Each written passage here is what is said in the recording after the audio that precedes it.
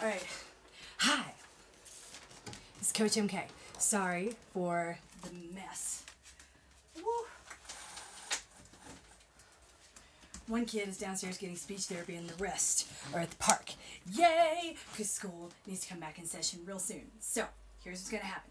I'm going to do a quick set of Arse Inferno. I'm going to demonstrate 2 more moves, and then I'm going to quickly go through Damnation with a note about the new form cue about loading. Lock the back, load the front. Okay, so, and then you'll see, because I want to make that connection a little bit more clear, since no one mentioned it to me today, I'm going to assume that connection didn't happen. So, I'm going to push that along. But first, here we go. A little bit of strength. Wah.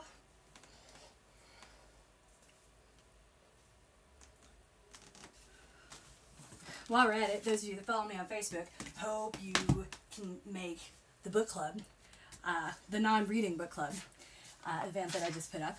I'm super excited about that. It's going to be amazing. How did no one tell me about Sundonku before today? It's amazing. Timers. Timer.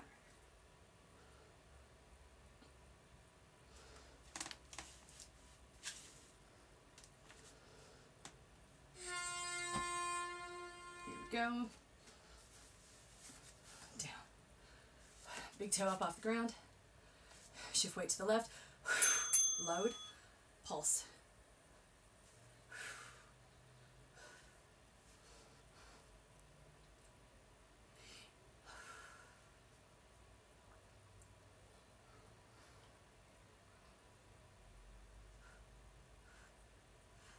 The temptation will be to turn your body this way so that your foot is outwardly rotated.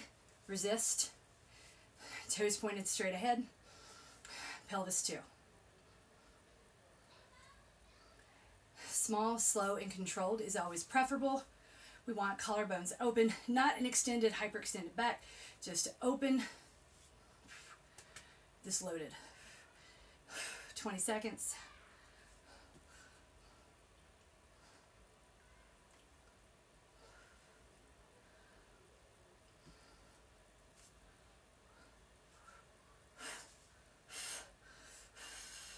Legs down, pulse.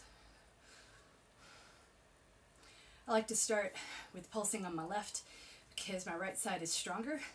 So when I get here, I feel more competent.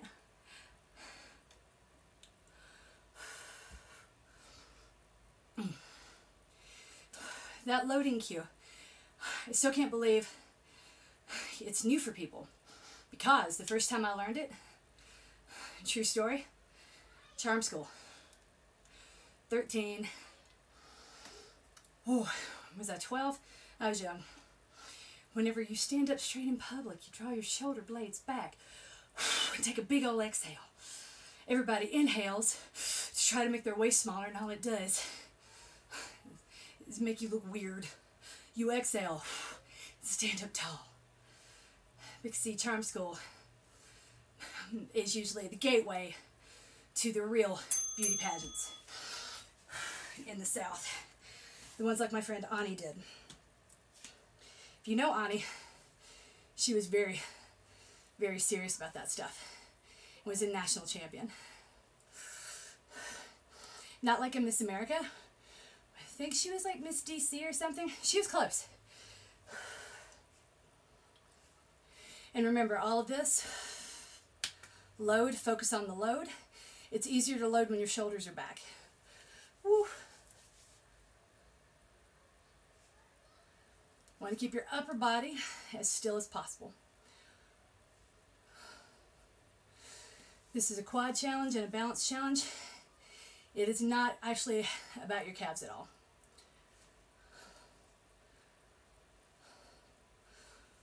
Your ankles work.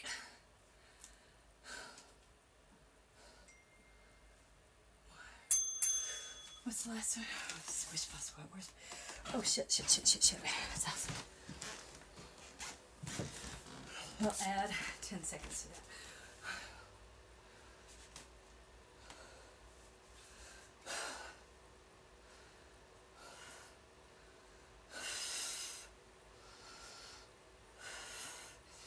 So when I do the squish ball squats, I like to go slowly, exhale on the way down, and do a Kegel. Really focusing on the connection between my booty, my pelvic floor. Let the Kegel go. Bring everything together.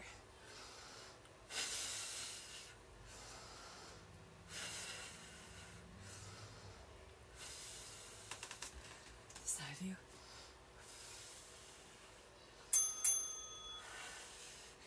Remember, you're not going to get as low in this one because of the ball between your knees and trying to press inwards on it, and that's okay.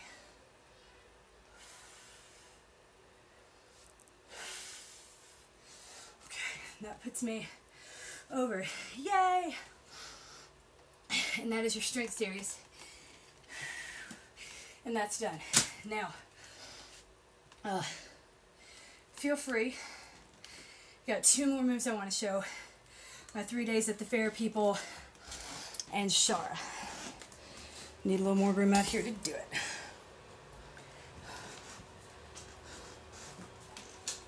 Okay, the family's coming out. Move quickly, move quickly, move quickly. Okay. We're going to see the Spider-Man movie and everybody's a little apeshit, as you can imagine. Okay.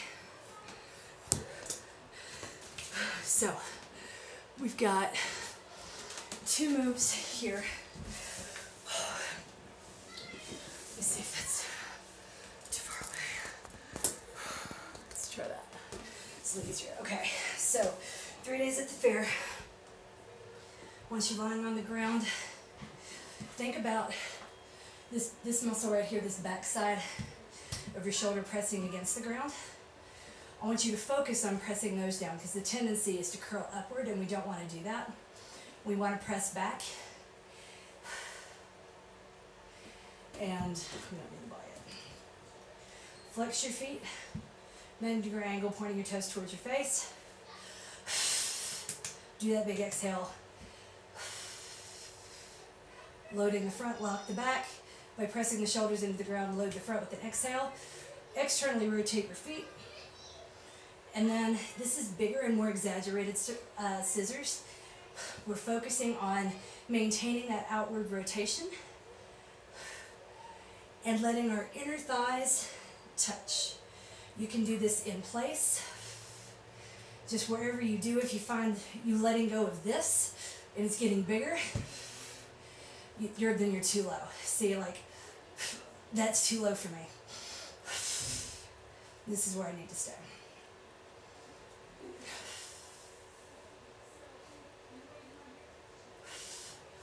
Okay, so that's move number 1.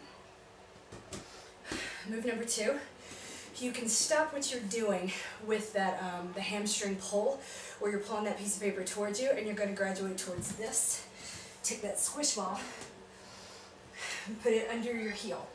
Now, before we'd even do that, bring your heels about as close to your booty as you can, where you'd have to put the small of your back against the floor to make that work, and then inch forward a little bit. So you could do, here is really too close to do a good pelvic tilt. Here's just right. That's where we start. Put that ball under your left heel, and then slowly focus on locking the back. Again, those shoulder blades on the shoulders on the floor without rounding upward or without lifting your spine off. Your spine should be touching the ground, and so should the back of your head.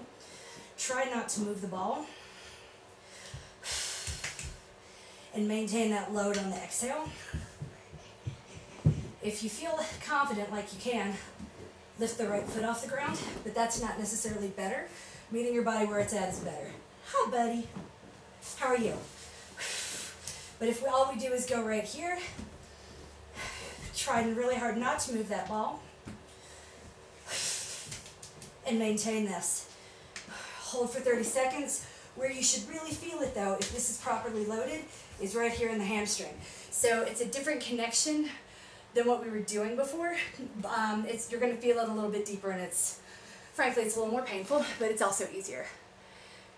Mindy says she's getting ready for 3:15. All right, Alex, I promise I'm going to go.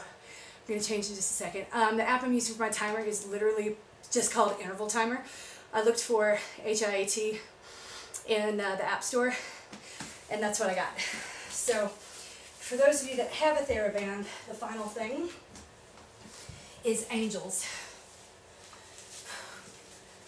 You want to put this around both hands, get a good grip on it, because we want to bring the starting position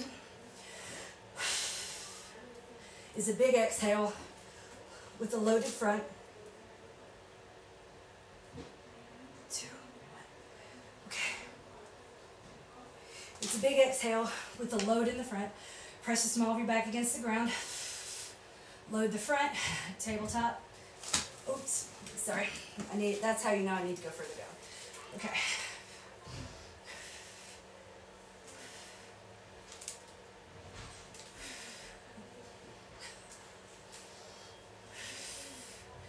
So we're starting out with our hands kind of here, and they're coming forward towards my shoulders.